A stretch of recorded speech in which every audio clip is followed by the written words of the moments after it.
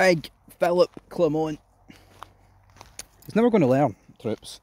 He's never, ever going to learn. So, let's talk about it. Jack Butland's in goal. Can't really make any complaints there. But let's go into the complaints straight away. Because we've got James Tavernier in at right back. I mean, you know what? He's the captain. He's always going to start because apparently that's some unwritten bylaw where it needs to be the thing. And I mean, I can almost half accept Tavernier starting, right? If it meant Cerny didn't start. But guess what, troops? Cerny's starting. Casemiro, to me, was great against Malmo, and he came on against Lyon and we didn't concede a goal.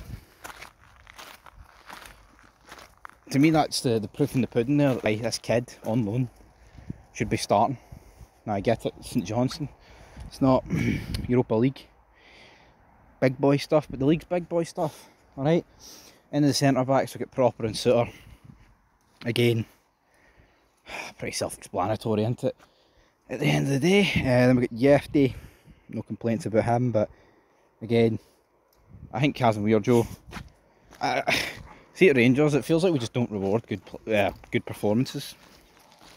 You know, Connor Barron started literally every game in pre-season because we were down to the bare bones, and that's the reason he's in there. Talking of Barron, you get him and Diamonde in the centre of the pitch, which I'm not going to complain about, although I feel like people are bipolar when it comes to Diamonde. 1 minute it's going between he's brilliant, he's going to be worth the most this league's ever seen, and the next is why is Clement starting this guy over Nico Raskin. So people really need to make their minds up. Then in front of them we have got Bajrami, McCausland and Cerny. So that's a positive for me in terms of Bajrami will be starting down the middle of the midfield because that's his favoured position. This guy looks like he's got something about him. Looks like our best player when he's on the ball, etc, etc. Cerny is just bogging. You know, I think there is a player somewhere in Cerny, but the reality is he's on loan, and I mean that probably the proof is in the pudding there. He's on loan. There's probably some form of, you know, he has to play X amount of YSZ games.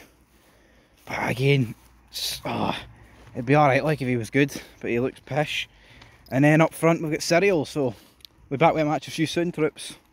Will it be good? It needs to be good. Right, I've no idea why I said that Connor Barron was starting in the team ahead of Nico Raskin, but I did say that. Don't really understand why Clement has went with that. I mean, is it because Barron made a mistake against Lyon? Is it because he's tired? I mean, I don't know.